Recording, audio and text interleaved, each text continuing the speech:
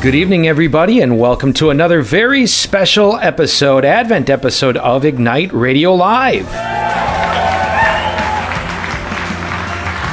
You are with Greg and Stephanie Schlueter over the 5 mighty stations of Annunciation Radio. Welcome to this new season of Advent. And our pastor, Monsignor Borger, really asked a great question in his homily this past Sunday. Are we just going round and round these liturgies, right? Advent leads to Christmas, and we get into Lent and Easter. And do we just keep going through year after year without going further? It's a good question for us to ask. You know, how different are we going to be next year at this time as a result of the commitments we make? Below the surface of those ordinary human important things, what matters most? Our speaker tonight, who is a Hillsdale dean, really addresses this question from the vantage of grace. It's not about critical race, it's about critical grace. It's not about our skin, it's about our sin, he speaks. In a few moments, you're going to hear this tremendous episode concluding our year of Belief and Beverages Nights. We are all in marriage and family becoming the foundation, the cornerstone of civilization, supporting marriages and families. Please go to massimpact.us/partner and consider partnering with us in this great mission. See the great work that's been done this past year and see some of the dreams, the hopes that we have going into next year. Now, with no further ado, on with our program, our final Belief and Beverages Nights featuring Dean Jeffery Rogers on critical grace theory. If you have not heard of Hillsdale College, you should really look into it, because what they are about is really cornerstone of civilization kind of stuff, forming us to understand the best versions of ourselves created by God in a setting that fosters that with extraordinary professors and community. They have their issues like everything else. I don't want to paint a utopia, but it really is an extraordinary place. We have 2 children who are there, and I have a brother who's there. Some of you may have heard him as a professor a couple months ago. And if you want to hear past talks from Belief and Beverages, we are blessed that some of them are willing to come in and share with us and teach us. But you could find that at massimpact.us/BNB. Great talks. So reserving the last talk, we're not going to do Belief and Beverages next month. It's just a little busy, and we're focusing on presents for Christmas. If you were to ask students, and my son being an RA, one of them, how would you describe our speaker?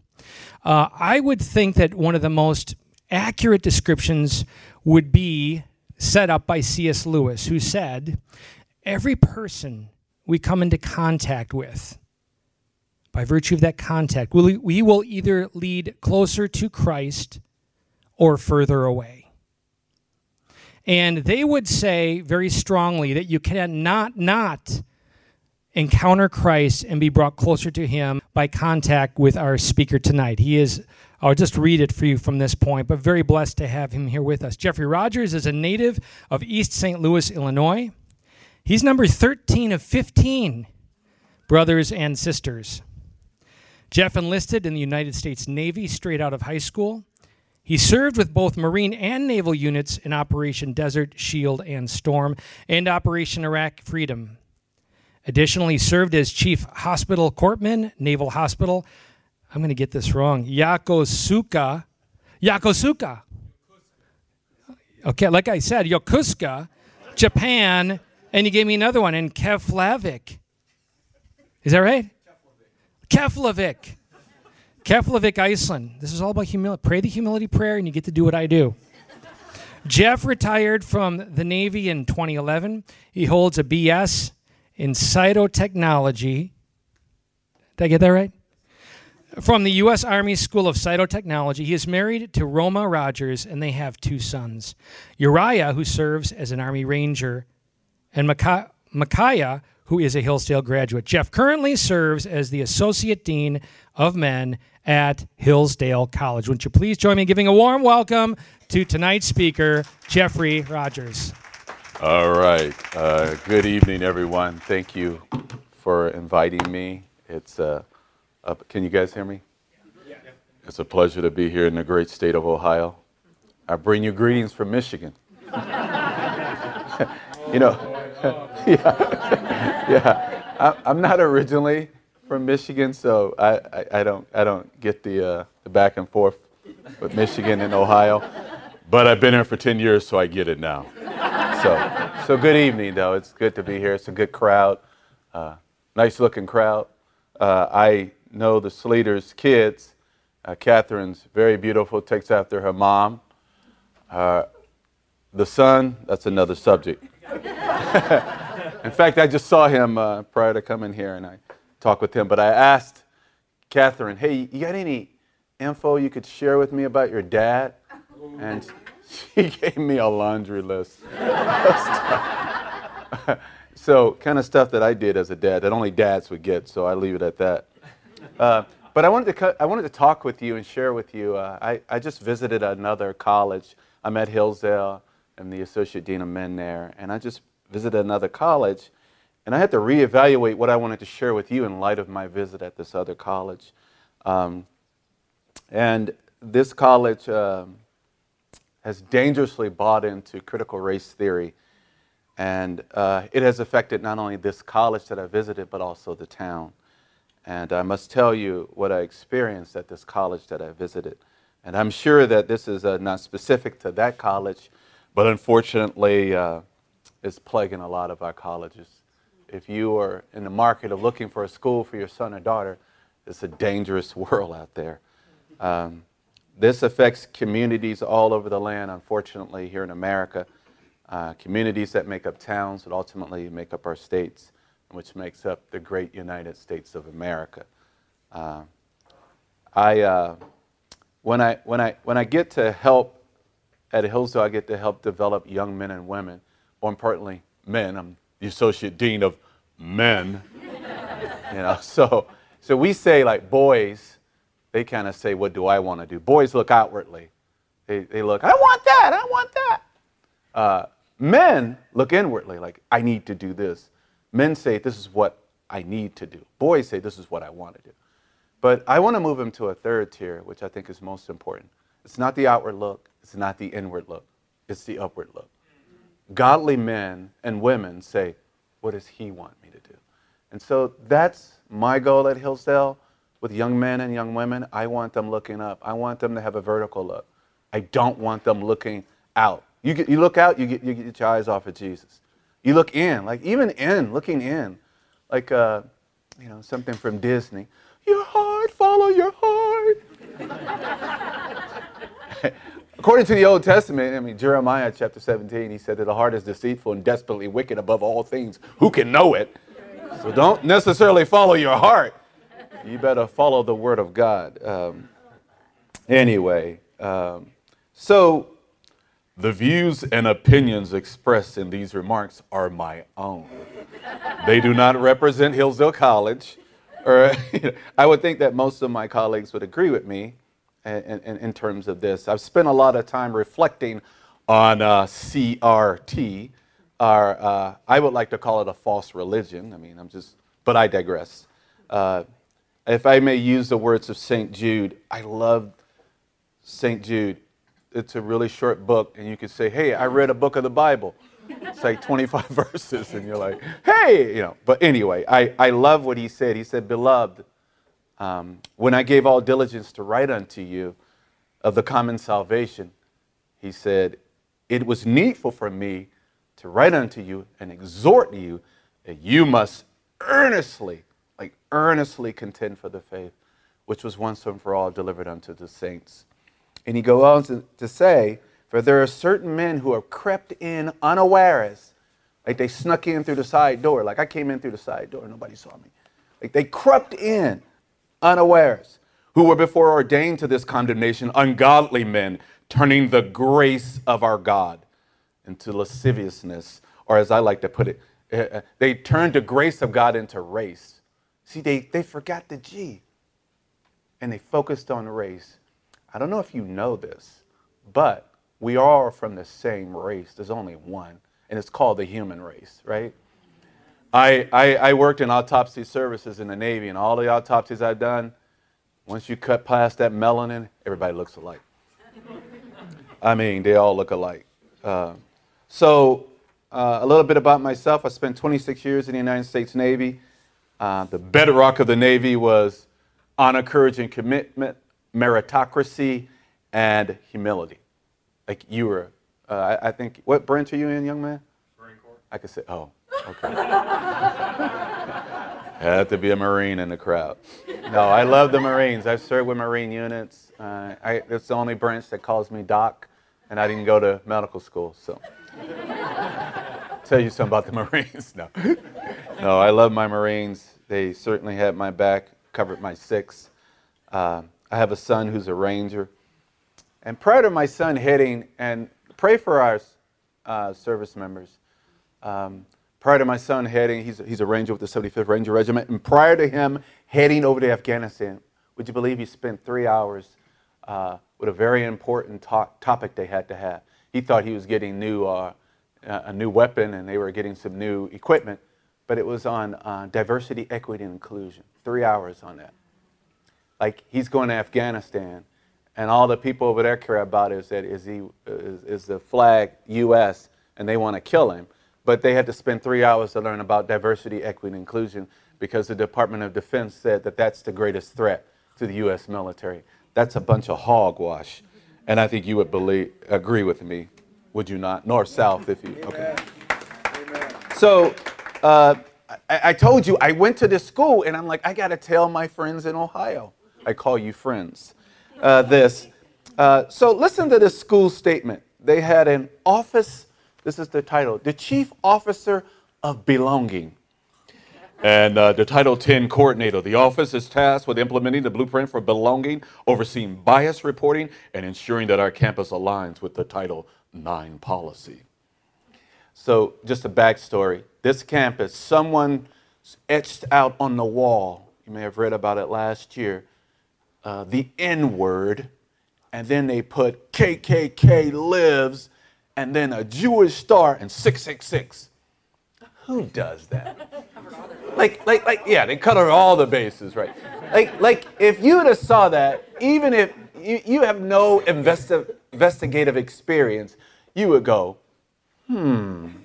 right? I mean, so they did an investigation. But prior to the investigation, people marched on the campus, and you're like, this campus racist. White privilege, white people are racist. Splitting the town. After the investigation, they found out it was a black student. Right? So what did the school do? They doubled down. They doubled down, and I think I have what they created this policy called the bias reporting system. And it lists a laundry list of things that must take place. There is a bias reporting team that you can report, and any report of bias can be reported anonymously. And then the bias response team will immediately deal with it. There are things that they will do, such as online modules for the person who committed the bias, educational conversations, trainings and workshops, and public statements. This sounds crazy, right? So as I talk to the business leaders of this town and the city where this college resides, I was struck by the accusations leveled at the business owners. I sat and listened as one lady said with tears in her eyes as she told me how she was demoralized as a racist and that she was suffering from white privilege. I pause to say this. I have privilege. I have brown privilege. There's white privilege. We're privileged to be Americans. All of us are privileged. If you live in the United States, you're so privileged. You're so privileged. Has anybody been overseas? If you've ever been overseas, would you agree that we're privileged in this country? And I would love to take the people who think that only white people are privileged in this country to some other countries, and they'll see how privileged they are. We're a privileged people. And because we're people of God, we're even more privileged. Amen? Amen. When people of color, this is what they are saying. When people of color speak of their experiences of oppression, it's important for white people not to dominate the conversation or question those experiences. You can use your privilege to amplify those voices. What? That's baloney. If we base policy off of people's experiences, have you ever experienced this? No pun intended. You ever felt one day like God wasn't close to you as you would want him, but yet he's there? If you base it off your experience, man, you'd be lost as a $3 bill. And there is no $3 bills. So it's not about the experience, it's about the facts.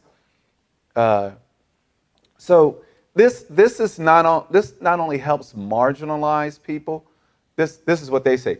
Marginalized people can reach that audience, but also it helps to spread their message from the source rather than through the lens of white people. This is not what the people of God are after. This is not right. And yet, this type of poison will only do what? Divide communities, guys. Divide communities. And I saw this happening in the community that I was visiting. And when I told my friend in this town that I was coming to Ohio to speak against this poisonous religion, as what I call CRT, this is what he sent me via email. He said to tell you guys this. He said, spread the word loud and clear. Let people know that this cancer is only one hire away from taking over any organization. That's kind of scary, right? So it's important that we are equipped. We are equipped to speak against this ideology or this religion, as I call it. So, but I want to spend the brunt of my time talking to you about critical grace theory. And to say to you, it's not a theory, it's a fact. If you've experienced the grace of God, you are blessed. Critical grace theory is rooted in the gospel of our Lord and Savior, Jesus Christ. Critical race theory is rooted in Marxist ideology. It's forcing a false identity on white people and black people. And it actually hurts black people more in a sense that, you know, there are people who think that this actually gives them a leg up. It actually keeps them down. So where I grew up at, we used to say it's not about race, it's about grace. It's not about your skin, it's about your sin. The issues that really divide us is sin, right? What unites us? Grace. The grace of God is what unites us. It's not the color of your skin. And in fact, if you get your identity from your melanin, that's pretty shallow, isn't it? I mean, if you looked at your melanin, how thick that is, not very. I mean, if you want to be a deep person, I wouldn't get it from your melanin. I'm just saying. I'm just throwing that out there. So grace is what will unite us. Look, I used to say this, from the outhouse. Anybody ever? Some older folks, you know what an outhouse is. Some of you may still have one, so I don't know. As I drove in, you know, it's pretty rural out here. If you took offense to that, just say ouch. From the outhouse to the White House, to the black house, to my house, to your house, Jesus saves. And guess what he uses? The grace of God. So when you give your heart and your life to Jesus, you get a brand new identity. Amen. That is not after the flesh. My blackness or my whiteness takes a back seat to my identity in Christ, right? My identity changed when I gave my life to Christ. My identity changed. I was grafted into the family of God. One of the first steps in becoming a new Christian is the discipleship and learning who we are in Christ. We are people belonging to God. We're not victims. We're victors. When I went to this school, there was a lot of victims. Man, victims everywhere. We are victors if you are covered under the blood of Jesus Christ. We are people belonging to God. He's called us out of darkness and into what? His marvelous light. His marvelous light. And in fact, as you get closer to that light, you just see how dirty you are, and you want more of his light to reveal as he washes us. And we should not let the world tell us who we are. And yet there are a lot of people doing that. How can they define and tell you who you are when they don't know who who they are. The world is lying in darkness, and people without God, they seem smart. But remember, no matter how much light you give a person, it is God who opens up the eyes of individuals. So you can give them as much light as you possibly can, but it is God that opens up the hearts and minds of men. Men cannot see until God opens their eyes. So we have a brand new identity in Christ. And guess what? Grace does that. And so I love the acrostic in the Navy, Marine Corps, all the branches. We have so many acrostic and acronyms. But I love the one for grace. It's God's riches at Christ's expense. That's how you get it, right? You want the riches of God? They come at the expense of Christ. And all the expense of the Savior. And the church should be lining up in battle array against a culture that would define who our children are or who we are in manner of by race. It's not race, but it's critical grace. We must appropriate God's grace. God has redefined who we are by grace. For the believer, you are not the same person you were before you met Jesus. So first of all, I want you to know a little bit about me. Like I said earlier, it was mentioned I was, number 13 or 15. A lot of hand-me-downs, mandatory hand-me-downs. I grew up during an area of desegregation, so I was bused from an all-black elementary school to an all-white elementary school in a place called Cahokia, where I grew up at. So I've experienced, the stuff that people talk. By the way, of all the countries in the world, which country talks about race more than any other country in slavery? The United States. We are ad nauseum talking about it. Everybody here can remember in high school and grade school, they heard the stories. We talked about it so much. So it wasn't until I was on a 100,000 tons of democracy, that's a ship, sailing off the coast of India, and I became a Christian, and I experienced this grace that God gives.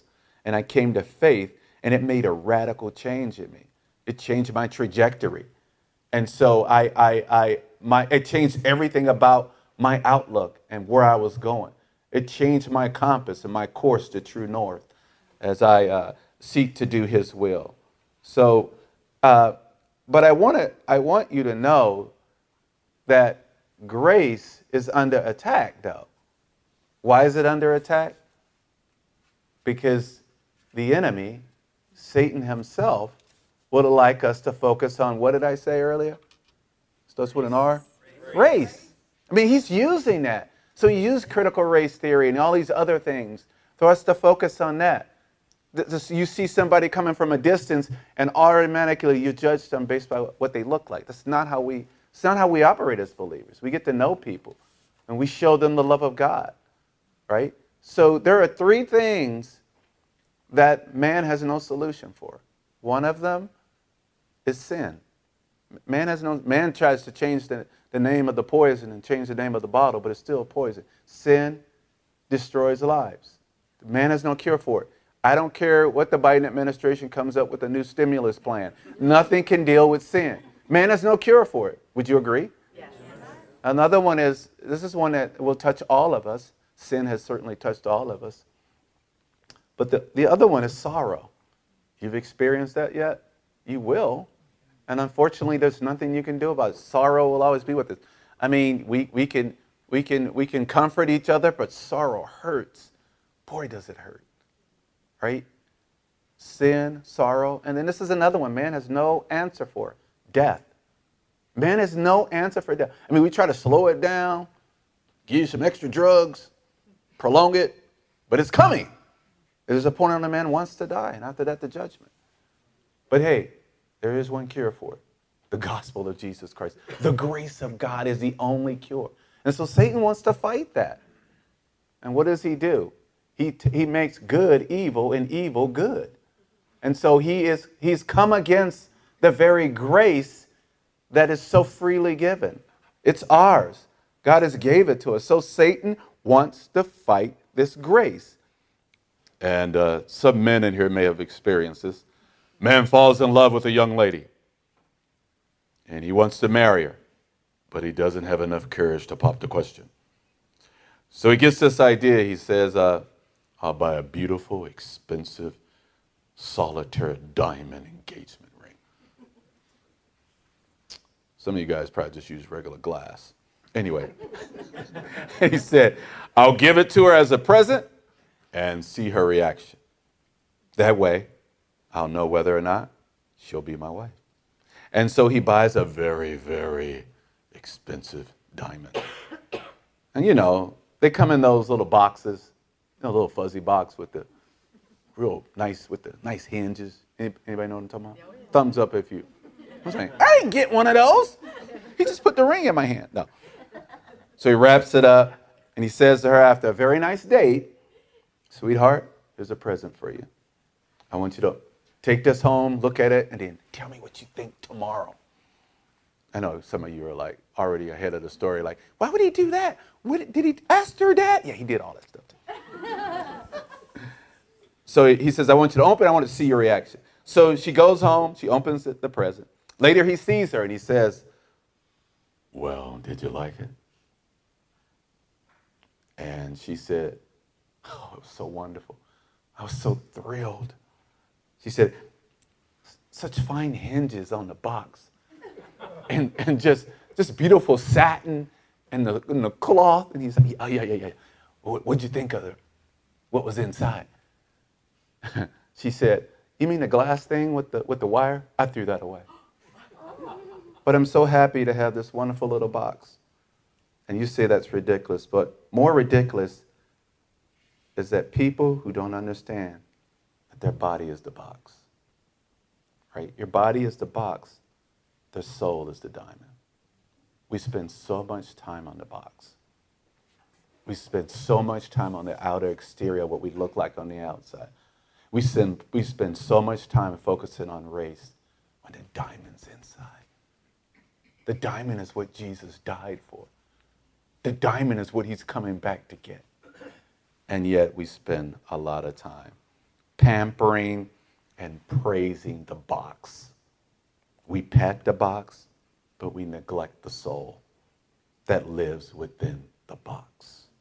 Your soul is the diamond that lives in the box. Your soul is of infinite worth. You see, the body may die, but the soul is made in the existence of God, will go on and on and on. Does that make sense? Yes. Yeah, that's what I mean. If that doesn't make sense, you need to go back and read God's word. Critical grace theory values the soul of man. And get this, it's free. Doesn't cost anything. Jesus paid it all. All to him we owe, right? Critical race theory values the skin. And that, my friend, is a sin. Right? Hey, that rhymed. If you value the skin, that's a sin. You need to be valuing the soul of individuals. Grace is God's love that causes God to give us where there is no merit. He gives us something where there is no merit. Grace is God's love that causes God to give to us when there is much demerit. Anybody know what a demerit is? Yeah, much demerit, right? And grace is God's love that causes God to give us where there is no merit and much demerit. When we don't even want it, he still gives it. And so, as I said, man has three enemies. What were they? Sin, sorrow, and death. And there has been no progress made in these areas. Would you agree? And yet, there is no answer to these dilemmas other than what? The gospel of Jesus Christ. And so satanic opposition will come in the forms of, look, it's critical race theory this semester or this time. It'll be something else next time. But our God never changes. He's the same yesterday, today, and tomorrow or forever, if you use the King James Version. So Satan wants to pervert. He perverts the truth by calling evil good and good evil. And there can be no compromise with the truth of the gospel, right? We're not compromising on God's word. And so we, the church, must not compromise. We must hold our position. We are not compromising. We're not letting the world come into the church and dictate to us what we know he said. And that's what's happening in some churches. They are yielding to this. You got churches like washing black people's feet and saying we're sorry and we're sorry and we're sorry again. We need not do that. The church should not bow the knee to the world. The world should be bowing the knee to Christ. Every knee shall what? And every tongue shall confess that Jesus Christ is Lord to the glory of God the Father. So this gospel of grace, who brought it? Who paid for it? Jesus paid for it. So we said Satan fought it, but Jesus bought it. Hey, that rhymes. So Satan fought it, but Jesus bought it. He bought it with his blood, right? Jesus paid the price of this grace gospel with his blood. But guess what? This gospel, grace wrought it. W-R-O-U-G-H-T. I don't use that word that often. It rhymes, so. Jesus bought it, but grace wrought it, right? It's the grace of God that bringeth salvation, right?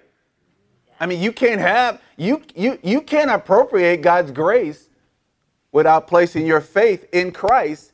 This grace that's wrought comes through faith, right? I caught it. You got it? I caught it. Okay, all right. Man, she's on my team. I planted her in the crowd. What's your name again? Oh, it's right there, Molly. So, thank you, Molly. So the saving operation of this gospel, this grace wrought it, it's a seeking grace, right? I mean, the grace of God seeks to whosoever will, right? I mean, it sought you, right? You didn't just wake up and say, you know what, I think I'm going to look for grace. No, God's grace found you. Like, it's appropriated to you. God gave it to you. You didn't do anything to get it. He gave it to you. It's unmerited. There's nothing you could do to deserve it. He gave it to you. And it's a saving grace. Like, his grace is sure. It saves. That's why I said it's critical that you have this grace. And this ain't no theory, so let's drop the theory. This is a fact. And it's a securing grace. Like, it secures us. Critical race theory does not secure, it divides. When I went to this town was split apart. You had people at each other's throats, only based on what they looked like. But the grace of God unites us. Doesn't matter what you look like on the outer exterior. I mean, some of you guys could use a lot of help. But that's another story. I digress. And this grace is sufficient. It's all you need is the grace of God. It's sufficient to supply all of our needs, right? And I close with this because I might be going over. No, you're good. Oh, okay. You just came over to Venus. Okay. All right. There. All right. You guys do that at home. And so Paul taught this. And so I would be remiss, if I may, share with you from Paul's writing to the Galatians. I like the book of Galatians because he used the word foolish quite a bit of times in there. Oh, foolish Galatians. I sometimes say that about the students. Oh, foolish students, who have bewitched you? You know, so I'm going to praise God for electronic Bibles, right? Sometimes they're really bad because I love the paper, right? Just something about the paper and electronic. Electronic Bibles can make you dumb. Because, you know, they automatically, you just click and go to the book. But with the paper, you got to know, unless you have the index, then you're cheating. All right. So this is Paul to the Galatians. This is verse 9. As we said before, so I say now again, if any man, this is Paul saying this, if any man preach any other gospel unto you that ye have not received, let him be accursed. This is Paul saying this.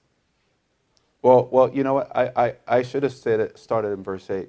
But though we, this is Paul again, but though we, Paul said, if I came back and I told you, hey, the grace has something else attached to it.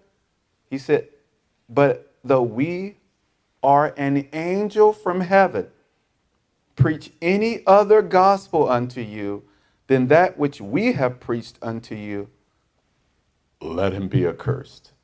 And then verse 9, he says, as we said before, so I say now again, if any man preach any other gospel unto you than that ye have received, let him be accursed. So he's doubled down. Paul is doubled down. And so Paul taught this, that the grace of God is available to us. And so in dealing with, and I certainly could take questions about critical race theory that you have, and we could talk about this as a family. Trying to get cool like the kids. They just say fam. They need to say the whole word. These shortened abbreviations confuse me. Thought it was an acronym for something. You know, foreign aerial maneuvers or something. I don't know. Family. Yeah. So as we take questions about CRT and all of this, it's grace that is what's going to unite us, and loving people with the grace of God, right, that He gives us is so important. So critical grace is God's love that gives at great cost to God Himself, right? Amazing grace. You know the rest. It saved a wretch. It's sweet and it saved a wretch like me.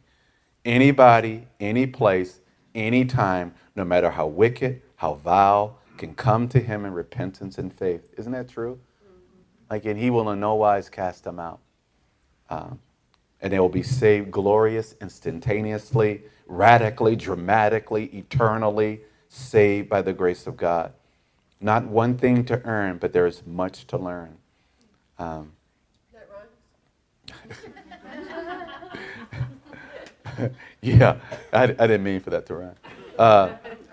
But I lose track of time, and I so appreciate you allowing me to come from the, well, you might not think the great state of Michigan, but coming from Michigan to come here, and I just want to, I want to end this because I do want to take some questions, because I want to end this with back to what Jude said. Jude said, though I wanted to share with you the common salvation we share, I felt it needful to exhort you that you should earnestly contend for the faith, which was once and for all delivered unto the saints. For unfortunately, there are those that have come in with perverse theologies and doctrines that are changing the grace of God. And Paul doubled down and said, if anyone comes to you. He said, even if he did it, Paul said, if I came back and told you something different, it says, change 26. You know how it is in the military. We always get a change order. Like, hey, we're doing this. Change. But this doesn't change. He said, if that happens, if an angel came and appeared, that's why, sometimes I had a student, he says, hey, an angel, he saw an angel appeared or something. And my question is like, okay, in light of Scripture, does it line up with the Word of God? If it doesn't line up with the Word of God, I mean, Joseph Smith saw an angel too, right? Angel Moroni showed up with some golden tablets, which I still haven't seen, but I digress. But I mean, Muhammad saw an angel, right? And told him to write some. It's Satan is what? Called an angel of, he disguises himself as an angel of light. I mean, so that's going to come. And so this critical race theory that's out there has duped a lot of people, a lot of good people too. I mean, you may know somebody that's like bought a hook, line, and sinker. And so, the Bible says that if it were possible, the very elect could be fooled. So if we don't keep our hands in His hands and keep looking vertically, you keep looking horizontally, you're going to lose focus of Him. It's a constant walk, an abiding walk with Him. And we need a vertical look, not a horizontal, not even an internal. Remember that? Don't listen to Disney. Trust your heart knows the way. No! Some of you are like, wow, he should make a CD. Sounds so good. You obviously have a hearing problem. I'm going to tell you that right now. So please, I love to take some questions that, I like to think I'm an expert on this critical race stuff because I've been washed in the blood of Jesus with critical grace. So, so can I do that? Absolutely. First of all, thank you. I will keep the questions going, but do want to give you a round of applause for a phenomenal...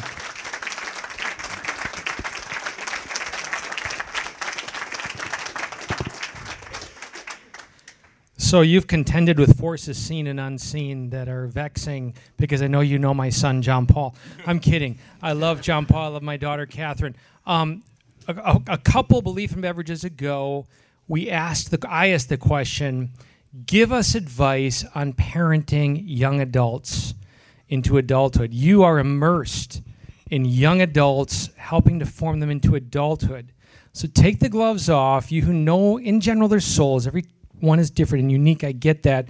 But what are some common themes that reoccur in your connecting with them that might help us as parents and grandparents better understand the souls of our kids and what they're looking for, what their passions are, and how we really need to enter maybe more fully into the fray? Okay, that's a good question. If I could use that theme I used earlier about, so I think there's 4 basic looks that most people have. And the first look is the outward look.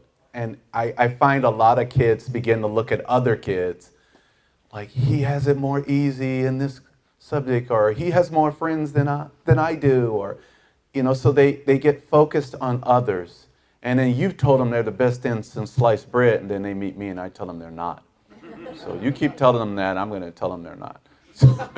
It's a military thing, we break you down. I look for a kid who thinks they're all that, and I zero in. So I zeroed in on John Paul. I'm like, I don't like you. That's our way of loving each other. We just kind of, and if the kid can't take it, then I learned a little bit about that kid. But the outward look, I see that a lot. They're looking outwardly. And sometimes as parents, I'm a parent too. I had a son went to Hillsdale, and my son's an Army Ranger. He's been to Afghanistan twice. He was in Syria. Funny thing, I'm in Syria. I'm looking over in the Syria border. I was in Jerusalem. I'm like, man, it looks rough over there. And he was actually there, and I didn't know because he has I lost my top security clearance, so I can't know what's going on anymore. But I serve a God who knows all things, right? And we can get in our prayer closets and send those prayer arrows out, and they can penetrate any defense system that's out there. So do know that. And so as a parent, your prayer arrows, I've seen prayer arrows coming in. I've been hit in the head with a few of them coming into Hillsdale for somebody's kid. So don't underestimate the power of prayer. And remember, where God doesn't rule, guess what he does? He overrules. So you're in a situation, you're like, man, I don't know how God's going to do it. Don't worry about it. He can overrule. He can overrule. And so we serve a mighty God. I heard that baritone. That was like, whoa. Yeah, we're going to have a contest here to see how low he can go. Very simple. You will turn red and I won't. So we will know you. So we will have to stop it because he's getting redder. He's not changing colors. No, go ahead. First of all, how long have you been at Hillsdale? 10 years. 10 years. And what have you seen from your first year there to now with some of this garbage creeping into our society? Yeah. So it's good that, we've been shielded at Hillsdale from it. But what I've been seeing now is, I don't know if you've seen it, but I've been seeing, this is being recorded. No. What I've been seeing is like the femininity creeping into the young men. So I'm seeing guys with painted fingernails, which I didn't see before. I'm seeing guys with, that are kind of like really like soft spoken. I'm like, hey, use some, like when you, Like, I'll get in a young man's grill. I'm like, hey, what's the deal here? Like, stand up. Put your what are you doing? I'll hit him even. So because I care about him. Like, but I'm seeing a lot of femininity that's creeping in to the young men. And I care about our ladies at Hillsdale. I don't have any daughters, so I have 750 of them, and they go to Hillsdale College. Catherine's my newest daughter, and she's so sweet. And I care about them, and so I want them to have some eligible bachelors. We need some of those huge families like mine, like 15. Number 13 is a good number. The reason I say I was called 13 because my dad got tired of trying to say all the names when some of us got in trouble, and so we'd all get in a corner, and he'd just reach in and just grab out a number. I'm like, oh, for some reason I got picked a lot. Like number 13 again. Like, I think it's because I was the youngest and I got pushed to the front. But yeah, I mean, that's what I'm seeing that, and I'm also seeing a desire for students, and let me see if you could try to understand this. Look, college is great, and we want students to get an education. It's important. But would you agree that education doesn't save? Only Jesus saves. So I don't really care what the student majors in. At the end of the day, when they walk across the stage, I don't want them to leave as a good student either. I want them to leave as a godly man or a godly woman.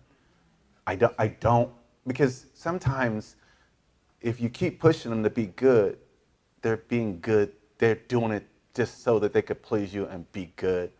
Godliness requires a relationship with the living God.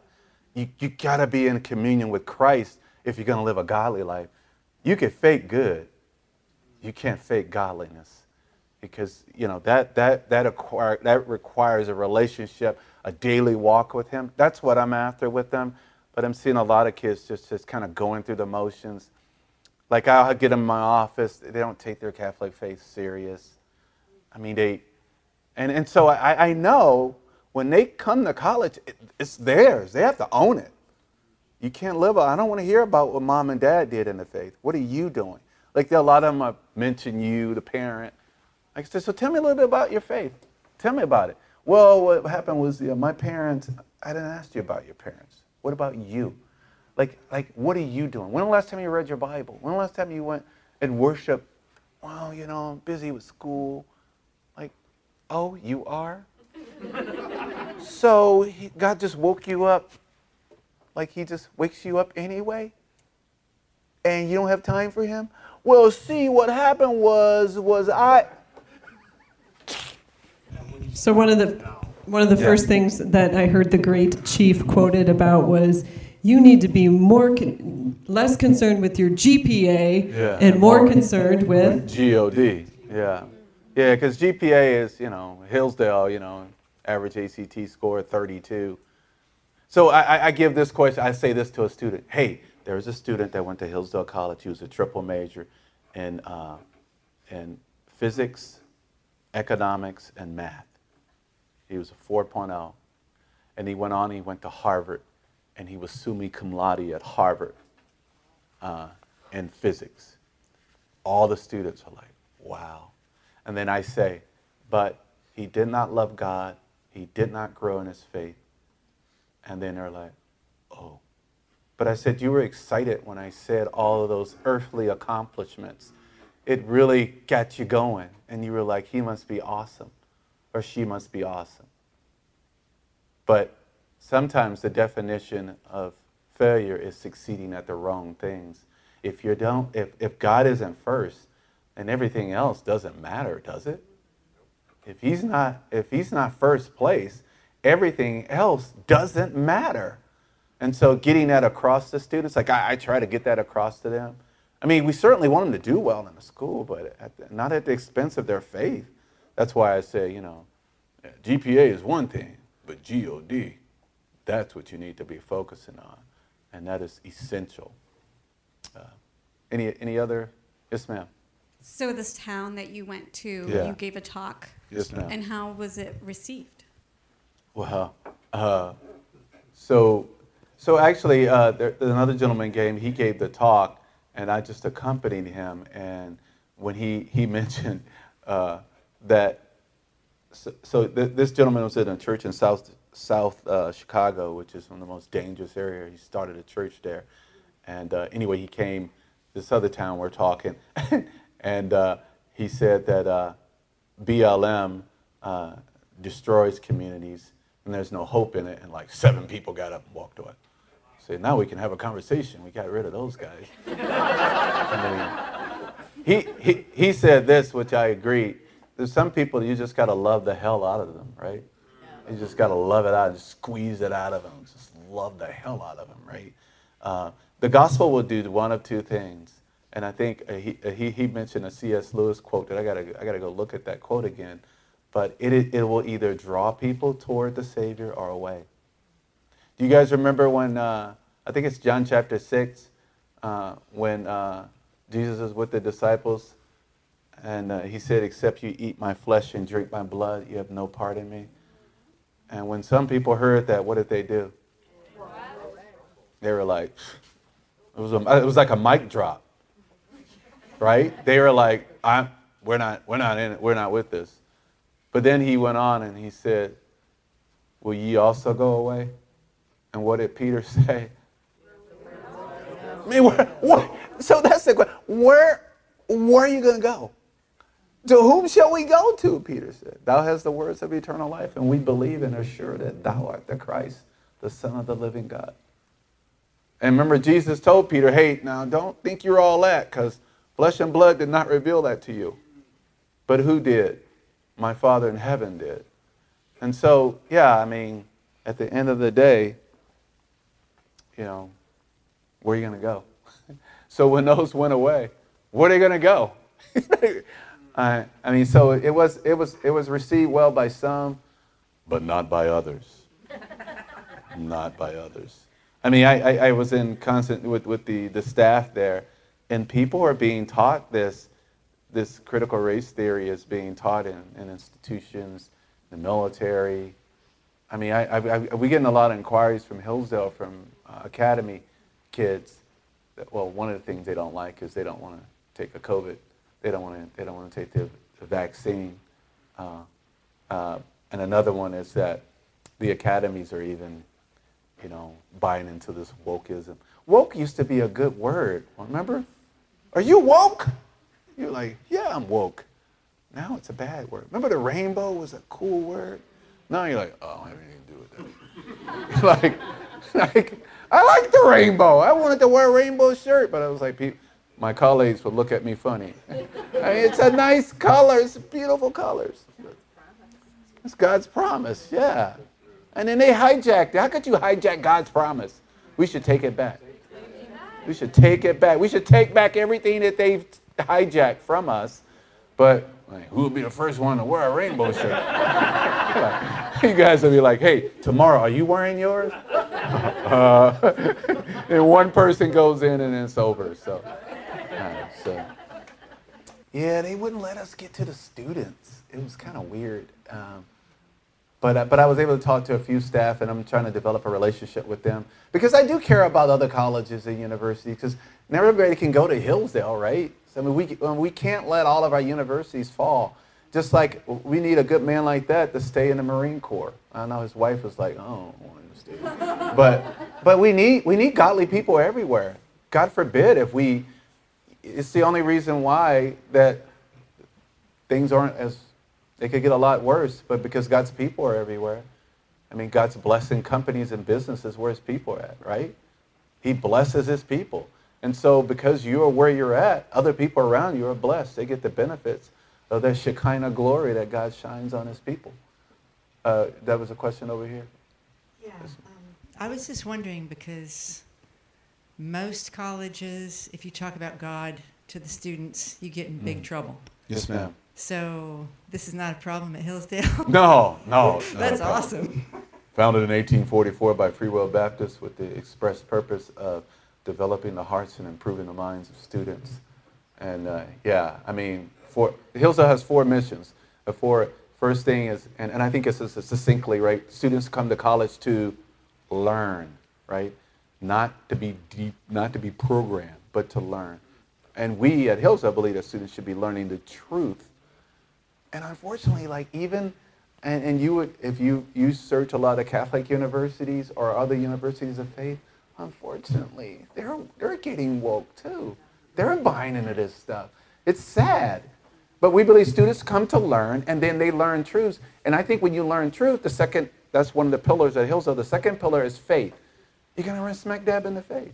Because as you learn the truth, you should bow to the truth. You shall know the truth, and the truth shall good King James version. Set you free. And so faith is the second pillar. And then as you give your life and heart to him, and he grows you in your faith, your character is going to change. That's the third pillar of the college is character. And then after your character, because we want to produce men and women of character, then you're free. Like freedom is the fourth pillar. So those are the four pillars that hold up the college. And every student has assigned an honor code. Now, the honor code doesn't keep the kids, right? I expect kids who love God, they don't need an honor code. I mean, they walk in the Spirit. So they're above a code, but we have all kids sign it because not all kids are walking in the Spirit. So I was like, is this your signature on this document? Okay. Now, call your mama, so we can talk. Because we also believe in partnership. College means partnership. We appreciate your prayers first and foremost for our ministry.